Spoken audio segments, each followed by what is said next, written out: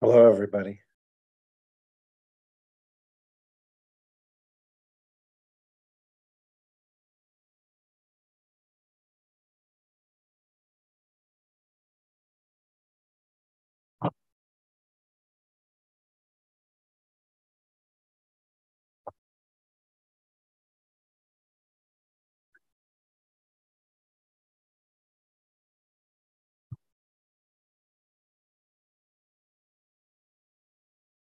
Hello, everyone.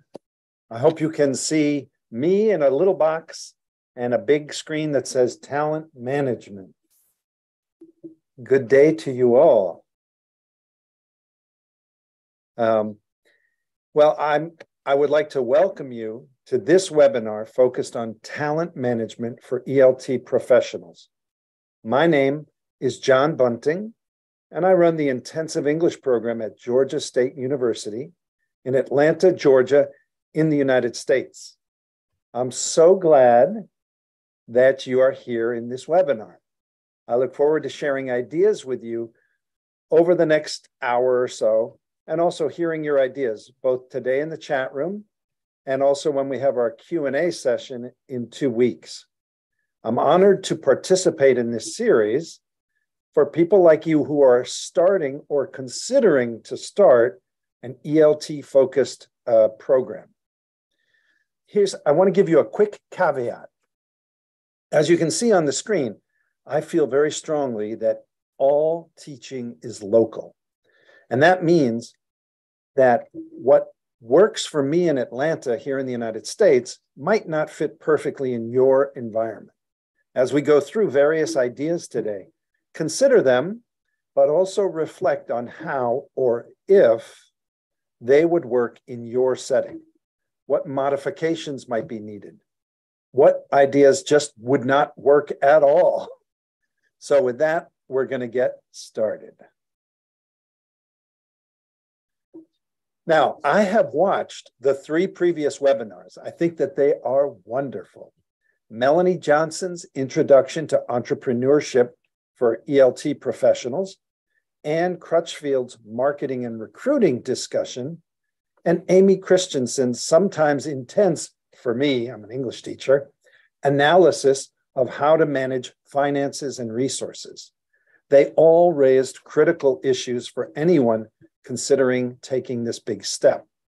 My talk today is the 4th in the series, and I encourage you to review the earlier ones. They're all recorded and available.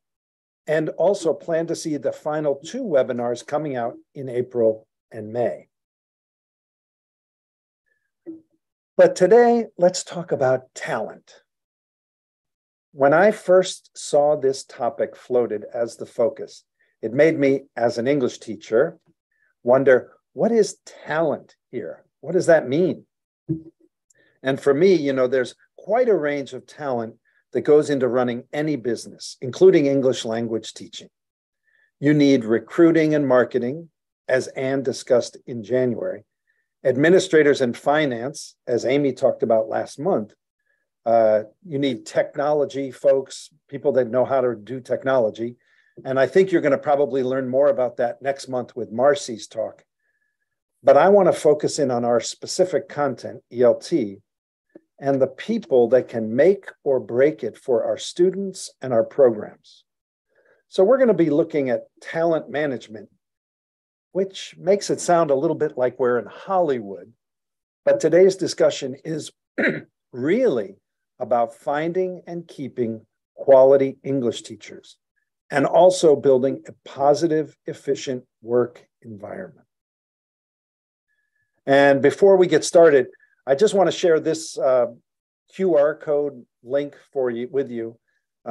It's on this site that you're going to find the recording of this presentation a little later on, and the previous sessions. And it will also include all the downloadable documents that I'm going to make reference to today. And let's see here. Let's check in for a minute.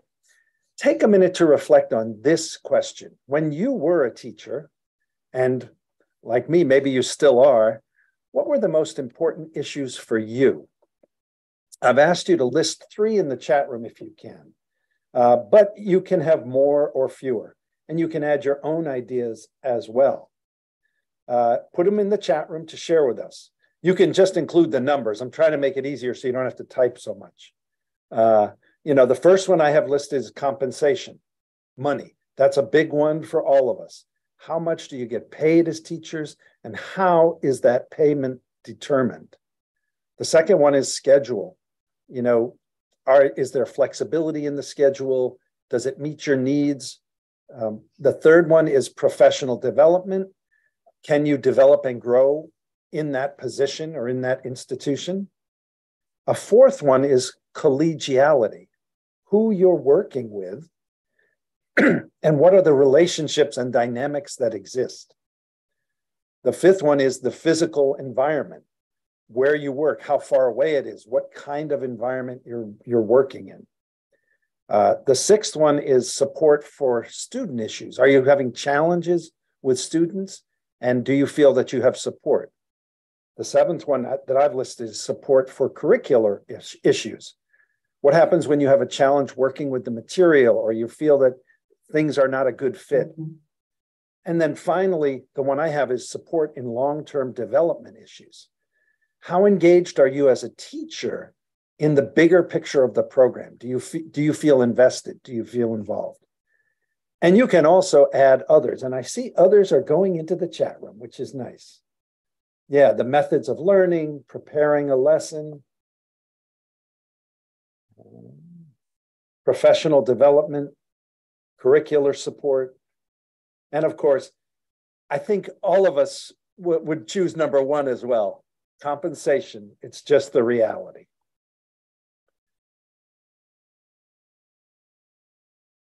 And you can continue to add things.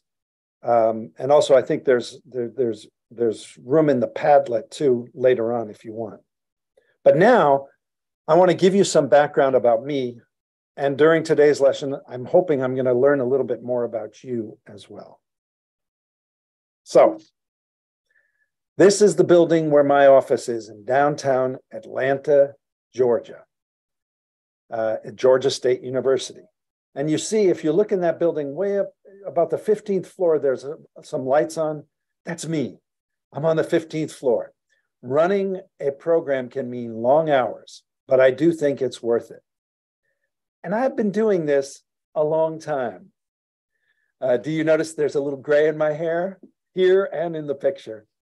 I've been at Georgia State University, or GSU, for over 20 years.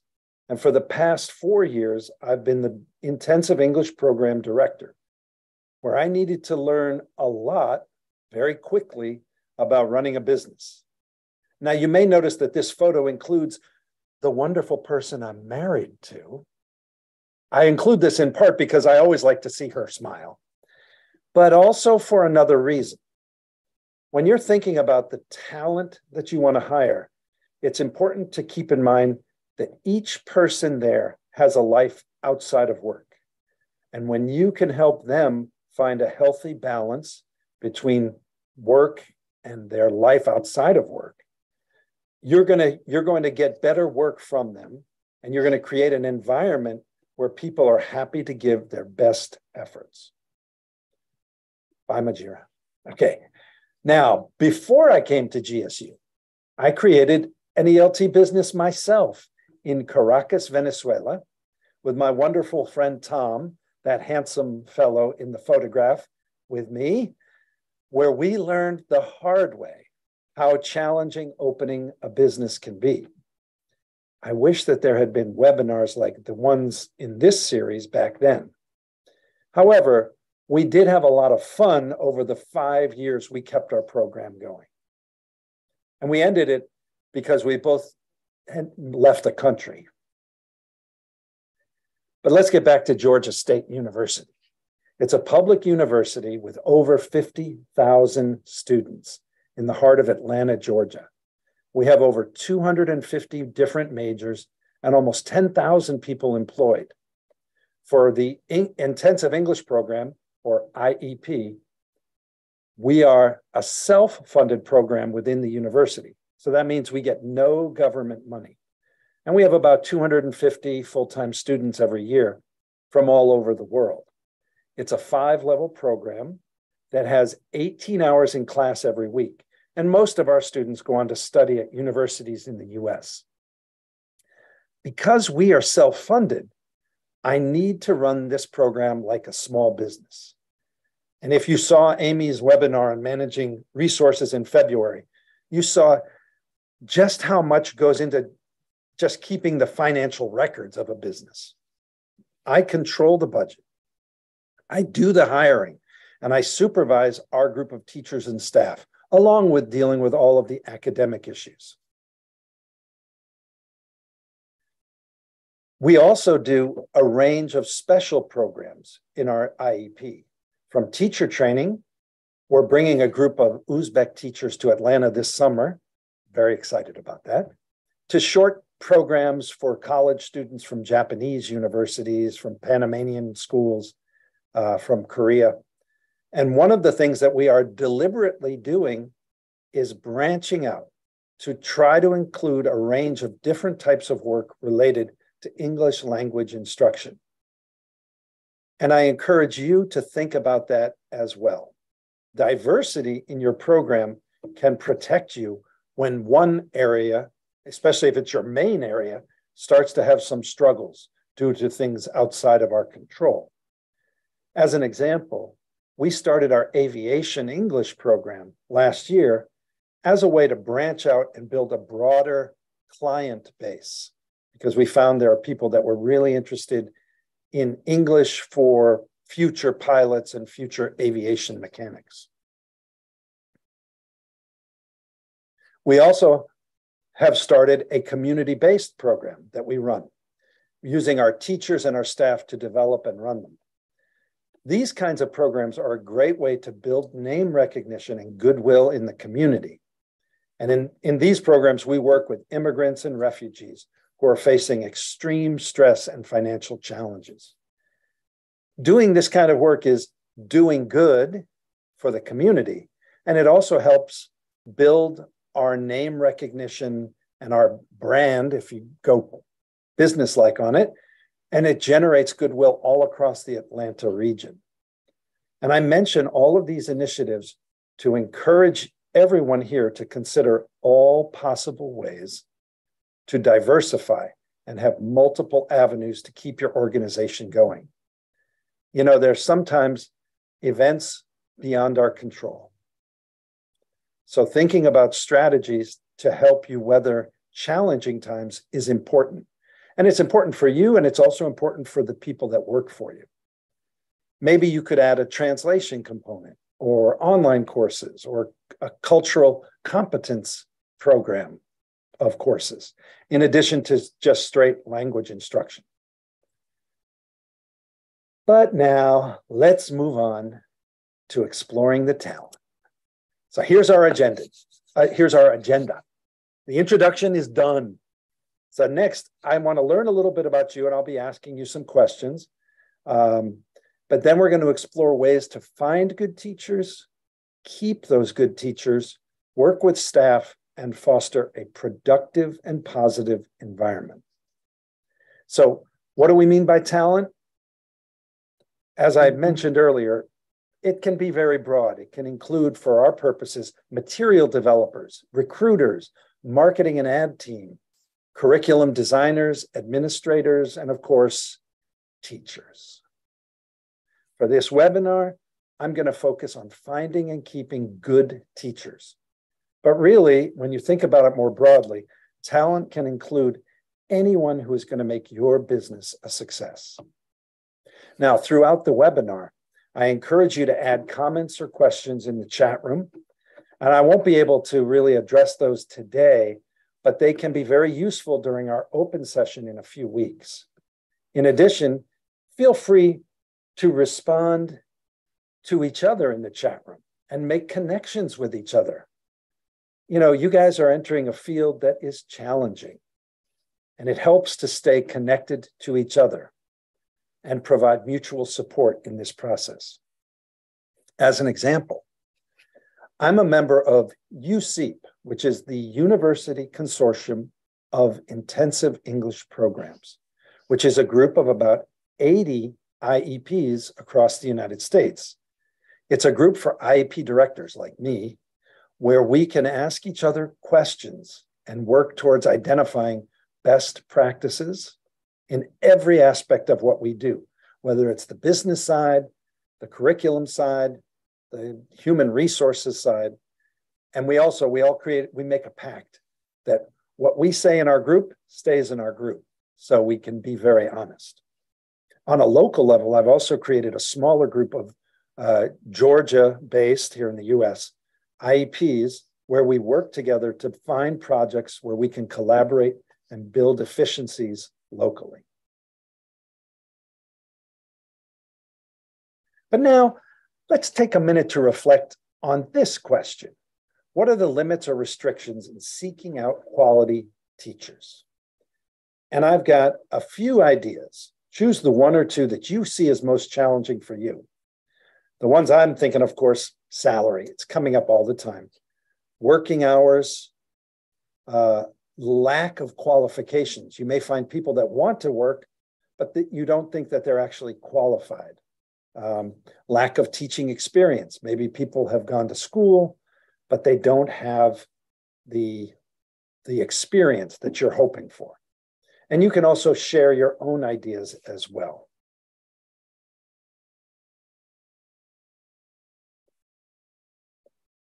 And one of the things, sometimes these things are also interconnected, because lack of qualifications and salary can sometimes be connected, unfortunately, which makes it a challenge. Not insurmountable, but a challenge.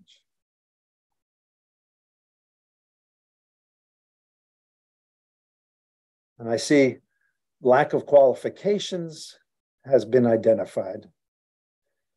And another idea of indifference. You know, that raises such an interesting point when people look at teaching as just a way to make some money rather than a vocation. And I think part of what is a challenge is, first of all, finding those people that will look at it as something more of a calling and not just a paycheck, and then really keeping them motivated. I know here in the United States, we struggle with that on all levels of education. Okay, let's talk about finding teachers. And an important first step is creating the job description.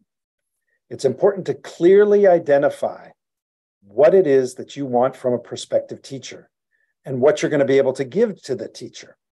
Do you want someone who is just going to teach children? Someone who's just going to teach adults? Maybe you want someone who can focus on academic English or lower levels, someone with a strong focus on assessment. Do you need somebody who can do all of that? Which can also be the case. So you need to determine your needs and requirements. Do you want someone who can help with administrative tasks along with teaching? One of the things that I've done, and I'm going to diverge for just a second, our staff, I make sure all of our staff are qualified to teach.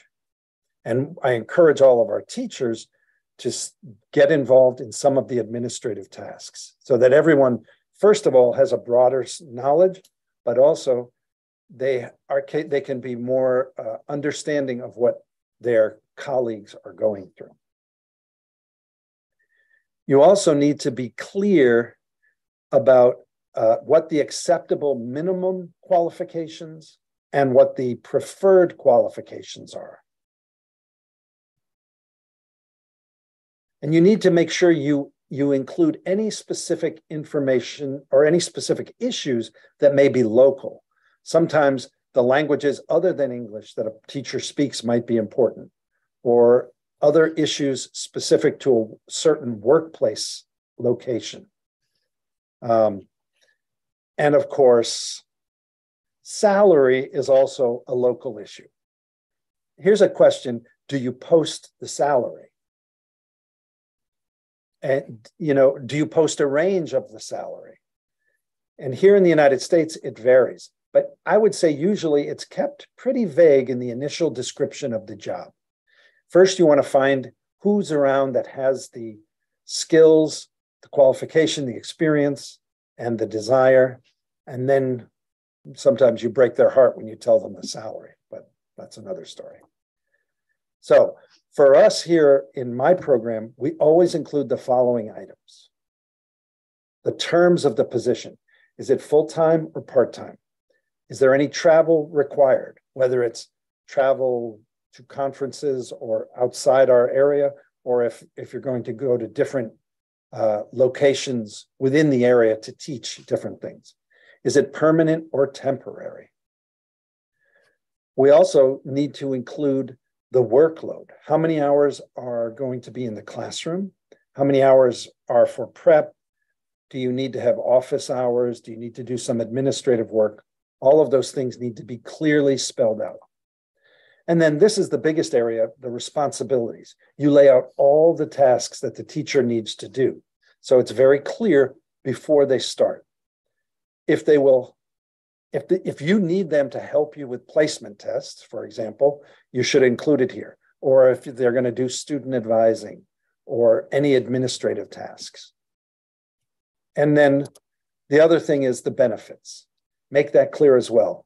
What is there that goes beyond salary? For us, we always try, when we can, to provide some money for professional development. But we also always include the caveat that that depends on enrollment and budget. Oh, yes. And one last thing, a reminder that we have a sample job description is available for you to download. All of the different areas that I'm talking about, I've tried to include some sample documents that you can use when you are looking at this in greater detail. So I want to take a minute here to reflect on this question. How do you find good teachers in your area? Remember, all teaching is local and all hiring is local. I've listed some ideas. Number one is word of mouth. Can you just talk to people that you know, talk to people in the field and get good candidates? Or number two is print advertising. Do you pay to put something in a newspaper or some other good old-fashioned print form? Number three is online advertising. Do you use some online options to advertise your positions? Number four can be social media. Number five is email lists or groups that you can share it with. And also any other ideas that you have for how you find good teachers in your area. And I want to ask you another favor. If you see one of these and you say, John, no way, that is not going to happen in where I am, you can write down the number and then put the big word no in capital letters next to it and say, yeah, that part doesn't work. Because remember, I'm here in Atlanta, Georgia, where I know things that work for me, but sometimes things that work here are not going to work somewhere else.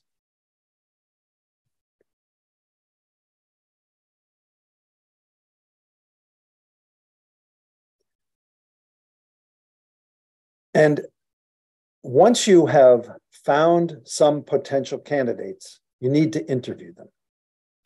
So it's really important to have a process in place to set up and handle interviews. Some advice that has served us well include forming a committee if possible, so that you get more perspectives on each candidate.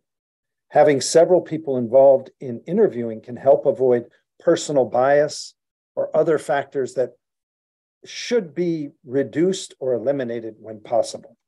You also should have a set list of questions that you use for all interviews. This keeps the playing field even, as we like to say in baseball terms, for all candidates. And it also helps keep you on track as the interviewer when you're asking the questions. So you can kind of check them off. You should avoid asking inappropriate questions. And this, I think, is definitely local. For example, here in the United States, I cannot ask about anyone's marital status, their age, if they have children, and a few other topics as well. It's not allowed. It's actually, legally, it's not allowed. So you have to think about appropriate and inappropriate questions, whether it's a legal issue or a cultural issue. You want to stay consistent and fair in your interview process. Try to ask the same questions of all candidates and give them the same amount of time. And then you want to be realistic but positive about the challenges that the teacher will have to face. Let them know upfront if it's going to require a lot of flexibility, or maybe they're going to be in a classroom with students that the range in proficiency is going to be wider. And during COVID, we had to deal with that a lot, where we all of a sudden had students from different levels that we had to combine into one. It's a challenge for teachers.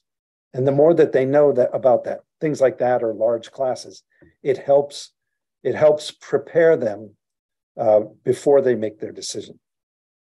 I also want to add that you can include other elements to your interview or to the process. You can request a video recording of a previous class session that they've done. You can have them do live teaching demonstrations. You can give them a scenario and have them develop a lesson plan based on the scenario.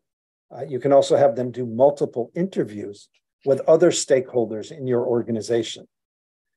Remember too that the team dynamic is so important. Are these people that are going to be able to get along with the other teachers and staff? And again, we have a sample document with interviewing protocol that you can download. And I am going to ask you to check in again. And this is a critical question. When you have teachers that you want in your program, you have them hired, that's a big win. Congratulations. However, the next big challenge is keeping them. Take a couple minutes here to add your ideas about this question. What makes a teacher want to stay in a job? And I'm looking at, I thought, no surprise here, right? Number one, salary. Number two is the schedule. Number three is job security, meaning you don't feel like, well, if I come here next month, the place will be gone or they're going to kick me out. Number four, a good group of colleagues. Number five is fair treatment from the administration. Number six are opportunities for professional development. Number seven is the physical work environment that you're in. And then if you have other thoughts.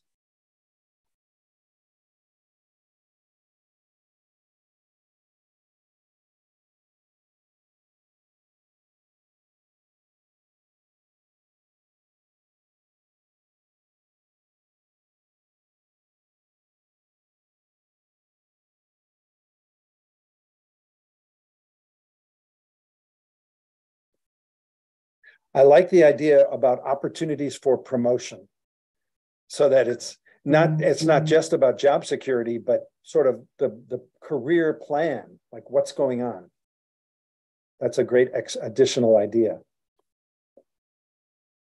And I see quite a few people are talking about professional development. And I agree with you. I think that that's really important. And now I want to show you,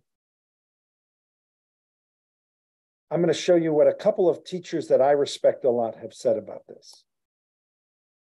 One teacher told me, passion, I love kids, so I feel happier to stay with kids at school, giving back to my community through education. And that's when, to be honest, when I talk about it being a vocation, that's kind of that's sort of the kind of person that you love to have. My school leadership, my head teacher is very supportive and he's so empathetic and lovely. So I feel more comfortable being at school for most of the time. A great connection with my fellow teachers at school. I feel a sense of being a family. So notice here, this teacher felt so strongly about the human relationships that were being created in her work. And another teacher, she said, I appreciate opportunities to work on projects I'm interested in. I really like identifying the needs of students and developing plans to address those needs. This keeps me engaged and invested in the program. So here, this teacher seems to really enjoy getting to step outside the traditional role and also dealing with a very restrictive curriculum. And so she can find interesting projects and being in an environment that encourages that. And she also is so focused on her students and feels supported that is part of the ethos of the workplace environment. So there are different ways to hold on to good teachers. And I'm not really going to talk a lot about that most obvious one, salary, because that is dictated by many local factors. Obviously, if you can pay well, or at least pay better than other programs, that's a big plus. But for many teachers, money is not the only or even the main factor in deciding to stay. Well, maybe it's still the main factor, but bear with me. So we have some other ways to try to keep good teachers: providing feedback, offering support, and building community. One important strategy is providing useful, non-threatening feedback that helps teachers improve while also validating their professional sense of self. So let's take a look at that in a little more detail. One of the best ways to provide feedback is through systematic and fair observations. Many teachers have told me that before coming to my program, they had dreaded observations by supervisors because they feel that they are a negative experience with the director trying to get gotcha moments. And that means seizing on any bad moment and making the teacher feel vulnerable, rather than genuinely trying to improve the teaching and learning experience.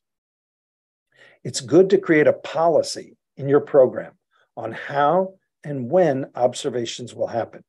I've included documents for all the components of observation on the website. So the policy should have these elements.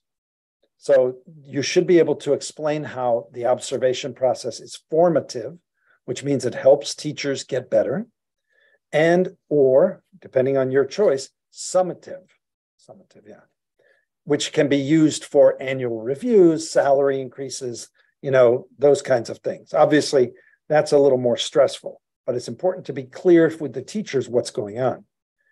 You also should set a calendar for the observations so they have no surprises and they don't feel jumped on. You should include a pre-observation meeting with forms that people can complete first on what they want to get done in the observation, and then do the observation, and then afterwards you create post-observation forms where the observer provides feedback, but the instructor or teacher also gets to provide their perspective on it.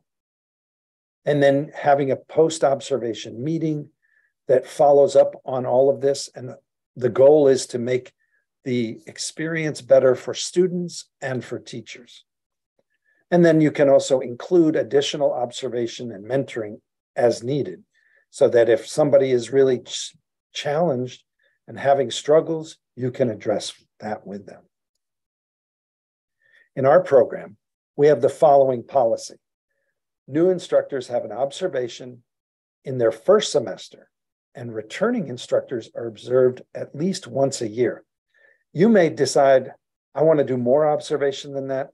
To be honest, I'd love to do more because I think it's very useful, but we also have to deal with a lot of other realities of our time. And additional observations can be requested or recommended. And that can be by the instructor, by the observer, or by the director of the program. And this, I think, you can modify to fit your specific needs. But I've found this is a really good starting point for at least thinking about that. So in our program, more specific, we have the policy is at the beginning of the semester, the director, that's me, determines the program observation needs and schedules. And you can also farm that out to somebody else. For example, if you have a curriculum director or someone else. And then for us, because our semester-long program is 14 weeks, we have the first observation generally in week 4 or 5, the second observation, if necessary, during week 9 or 10. Sometimes I may even require the second observation from the start. But it's good to have clarity and consistency so your teachers know what to expect. And they also don't feel like you're jumping on them because teachers are in a vulnerable spot.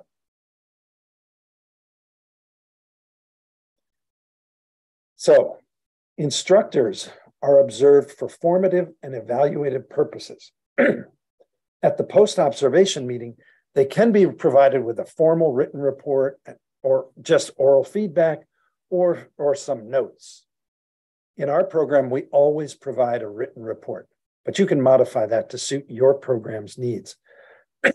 And the instructors complete a self-evaluation of teaching observation so after the observation, but before they meet to talk about the observation. This allows the instructor to reflect on what worked and didn't work from his or her perspective, and then how to ask for support.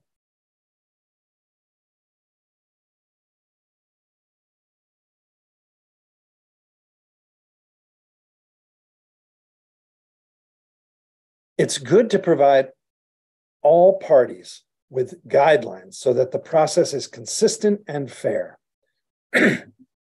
When you have a pre-observation, the observer and the teacher can meet briefly, and we used to do it all in person, but now you can do it virtually or in person, regarding the lesson plan and any concerns that the teacher has about what's going on in that class. The observer can also request a lesson plan and relevant materials prior to the observation. And here's some ideas for what the teacher should start thinking about before the observation starts. One of the things is, what is the teacher going to say to the students about the observation itself? They want to encourage students to be themselves, that it's the teacher being observed, not the students, because they also can feel a level of stress. And that the observation is taking place so that the instructor can talk about their own classes and develop professionally. It's good to be clear about what the role of the observer is going to be during the observation, how the observer is going to be taking notes or maybe recording something, and what the immediate post-observation moment is going to be like. I know some teachers would love to talk to someone right there as the class is ending. And you have to sort of set the rules for that. And then you schedule a time to meet, to do that post-observation meeting. Typically, we try to do it within a week of the observation so that things remain fresh. Another suggestion before the observation is ask the instructor to submit samples of written feedback that they are providing to students so you can see that side of it in addition to just what's going on in the classroom. And that can help frame discussions that you have. I also always ask instructors to give me a lesson plan, and it can be in whatever format they typically would do it, as well as any PowerPoints. Now, as I mentioned before, this can be stressful for teachers and disruptive for students. So here are some ideas that you or the person you designate to observe can say to help make the process more effective. And these are also all in the documents. Please notify students of my plan to observe. Let them know that I'll be observing you, not them. Let them know that I'll be taking notes and not participating in conversations or activities. Many times, the students want to engage with the observer, and that's not the role of an observer. So you need to stay outside of the class as much as possible. I'll try to get there early. I'll sit in the back or the side. I'll try to be inconspicuous. I'll probably take a lot of notes, and I may look serious. Don't freak out. That's not a reflection on your lesson. And if you decide to change your lesson, you can let me know in advance if you know. It's okay if things don't go exactly as planned during the lesson. You want to lower that affective level for the teacher, because we always make changes to our lesson plans. There's always slight modifications. So if they have to adapt, they can adapt. And this is what I do, is I tell them, I'm going to leave right after the class. I'm not going to talk to you. It's not that I'm angry. I just want to go and write down my thoughts. It's not a reflection on the lesson. And I strongly encourage you to remind teachers that it's a positive opportunity to have someone observe your teaching, offer suggestions, and highlight the teacher's strengths. They're under a lot of stress. We want to make it so that this becomes a positive learning experience. And then for the post-observation meeting, the observer would prepare a report, in our case. Sometimes you can do something less formal, and the instructor would complete the self-evaluation form. And here are some ideas for you or the person you have observing for this kind of post-observation meeting. Let the instructor talk first about the class and their impressions before offering any of your ideas. Oftentimes, the instructor will bring up the same issues, and it's better for it to come from them initially, and then you can follow up on it. Then you can share your impressions and opinions. I like to note with teachers that we all have different teaching styles. So if it's something that's just a matter of a teaching style, you can acknowledge it and suggest it. If it's something that's absolutely needs to be changed, you have to deal with that too. And then you can also make changes to your report as you guys have this conversation. Teachers, as I've mentioned, are in a vulnerable position in this setting. They've just been judged in their minds, and there's some validity to that. So try to include positive comments and couch any negative comments as concerns or suggestions for improvement. And now I want to pause for a minute, and I'm going to go to something that's a little dark. What makes teachers want to leave a program? And here are the things that I've added, and you can add your own ideas. The first, low salary. The second, bad schedule. The third, no job security. The fourth, a toxic workplace, which means it's difficult to work with people. The fifth, no plan for advancement. And then maybe you have other ideas. Why do they leave?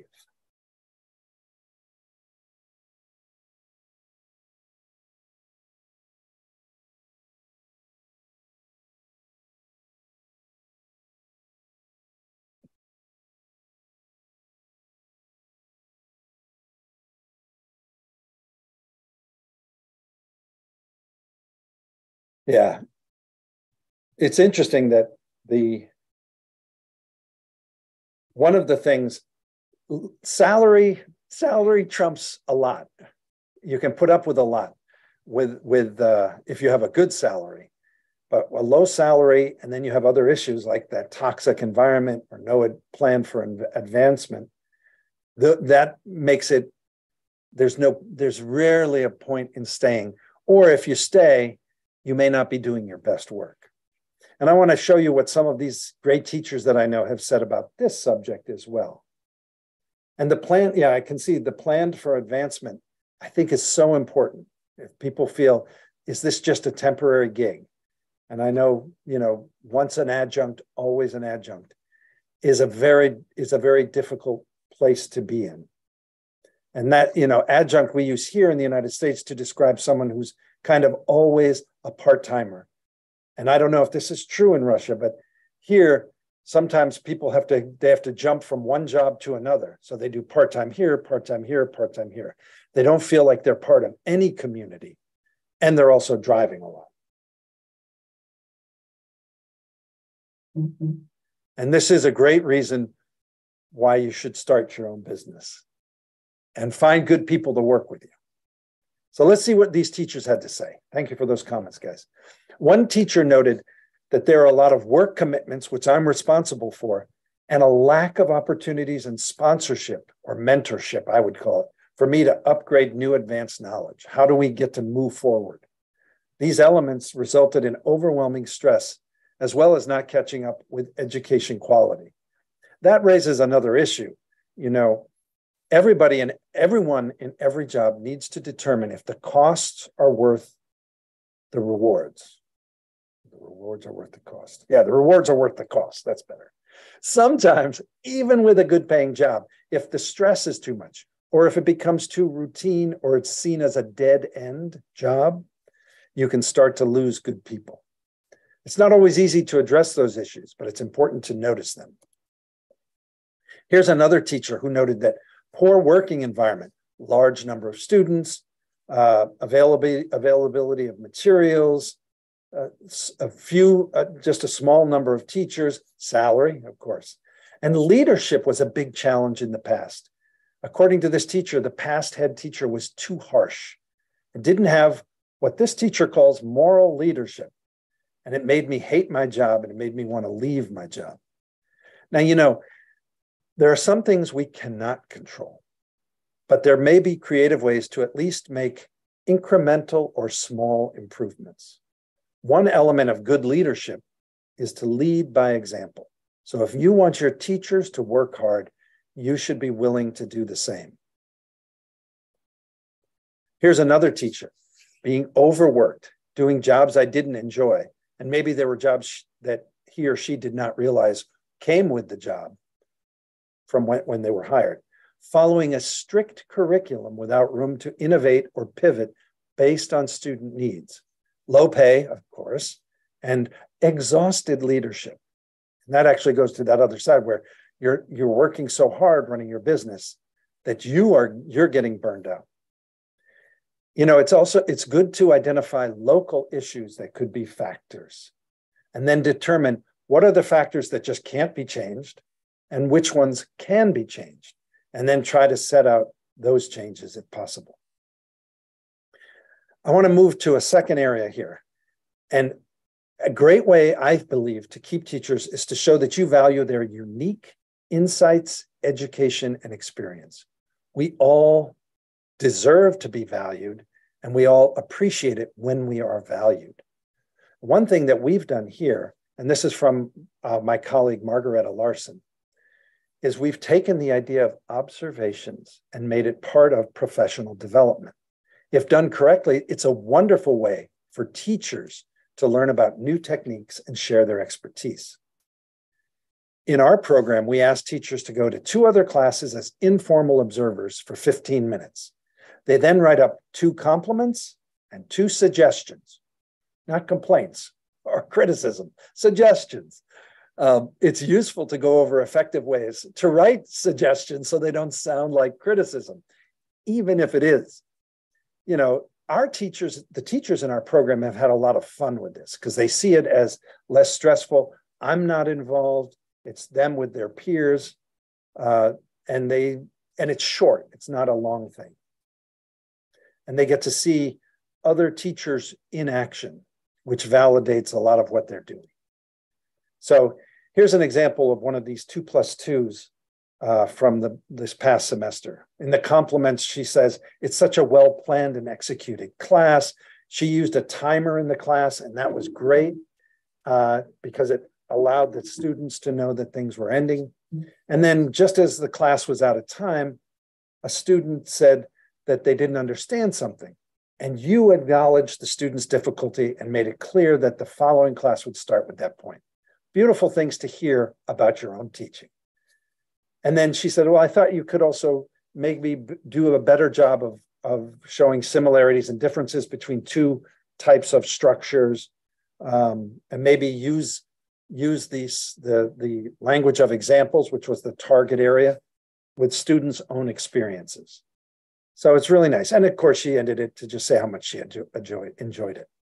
I want to just mention one thing about this kind of task. It can still feel like another hoop for teachers to jump through, which means extra work. So you have to try and figure out creative ways to make it fun and engaging for them if you can, by maybe giving prizes, maybe cutting it down to 1 instead of 2 teachers, things like that. I cannot emphasize enough how valuable it is to show support in whatever ways that you can for your teachers. Here at Georgia State's IEP, we encourage them to present at conferences. And I saw something in the chat room about presenting at conferences. And when things like COVID shut conferences down for us, well, we had our own mini conferences.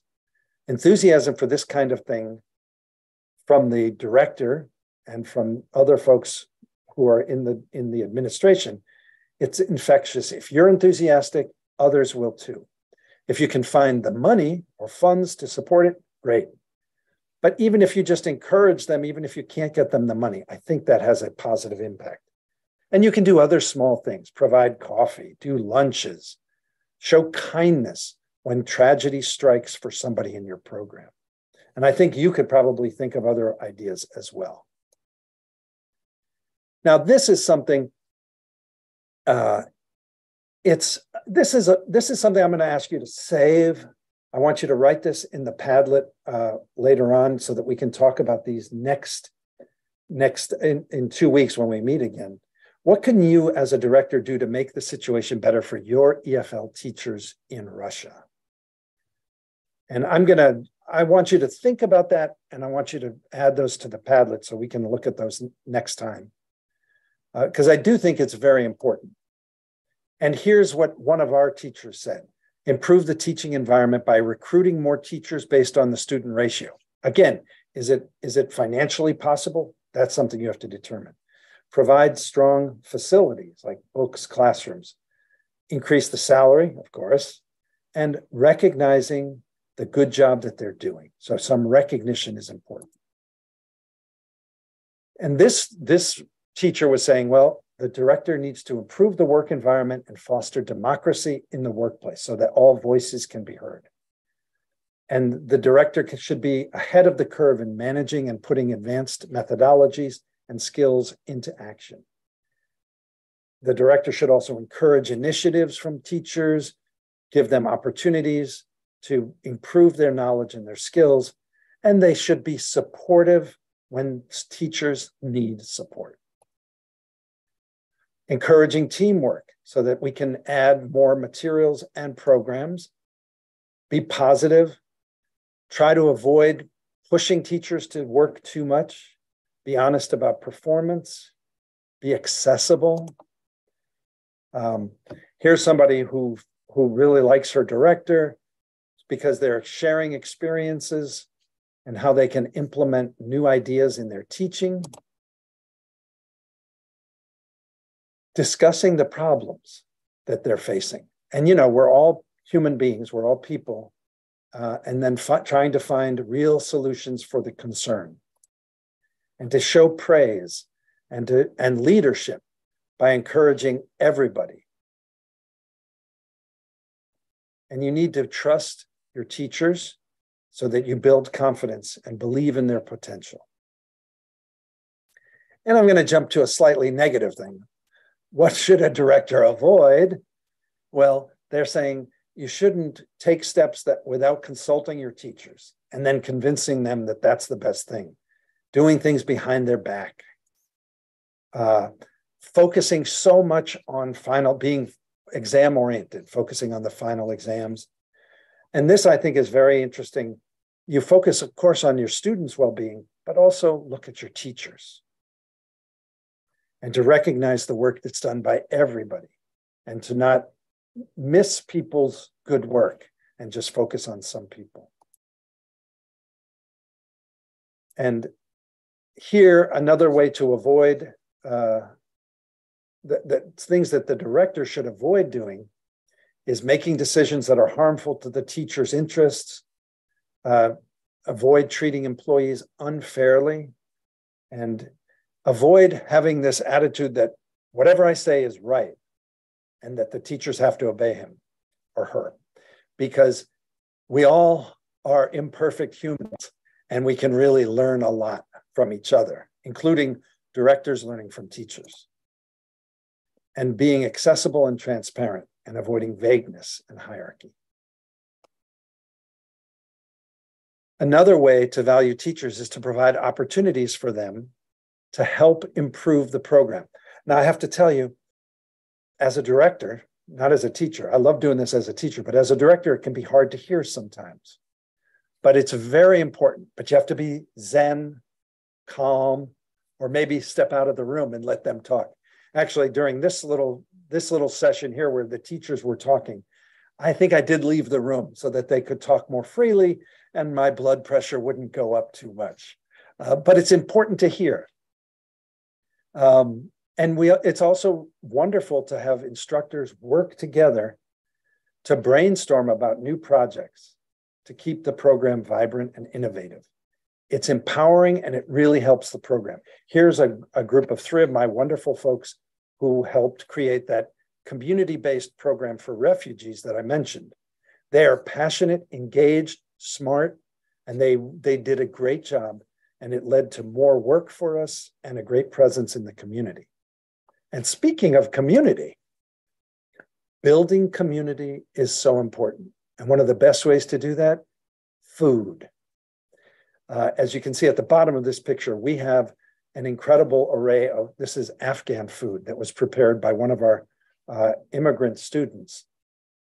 So every December, we have a retreat where we can talk about our successes, our challenges, the joys, and the frustrations. And then eat a lot of good food and just talk to each other and connect as people. Any extra fun activities that can also help make teachers feel connected. As one of our earlier teachers mentioned, you have a sense of community and almost a sense of family. Now, I've been focusing on teachers, but the same ideas really apply for staff. Everyone is valuable, and everyone does better work when they know that they are appreciated. For us, when we faced real challenges with COVID, our amazing staff, these 2 guys right here, gladly took on some teaching roles to help us out. They both had TESOL graduate degrees and helped pull us through. It was in their best interest and for the program, and it helped us all bond together. So creating that team-like atmosphere means that everybody pulls together for the common good, for students, for themselves, and for the program. It takes being mindful and deliberate as a director, but it pays off by creating a healthy workplace where people enjoy coming in. So thank you so much for attending. I also want to thank my wonderful friends, and I'm going to name them right here. There's Manel, who is from Algeria, Robin, who teaches here in the United States, Nazira, who's an English teacher in Kazakhstan, Daniela, who's from Mexico, Ton, who teaches English and math in Vietnam, Sadath, who is from Tanzania, Roxana from Paraguay, Laurent, also from Tanzania, Dildora, a great teacher from Uzbekistan, Bayan, who teaches in Lebanon, and Eline, who is from Mexico. I'm so grateful to them because they shared their ideas openly with me. And one last thing, as you start your business, I want you to remember, don't take yourself too seriously. And my email is there on the screen as well. And I'm happy to connect with you, especially through the Padlet. You can post questions, ideas, thoughts, anything that you like. I've got I know the Padlet is in the chat room, but the little QR code is there. So I think I'm almost done. But don't forget Marcy's session. Marcel Morris is going to be presenting on online models for English teachers on April 12th. You'll be moving to the online world where we all must end up, I'm afraid. It's wonderful. I think you're going to have a great time learning from Marcy about the online models. Oh, yes, one more thing. Please come and join me on March 29th, 5 p.m. Moscow time, when we will engage more conversationally. Here, you've just been hearing my voice. I really look forward to it. Please be safe and stay healthy.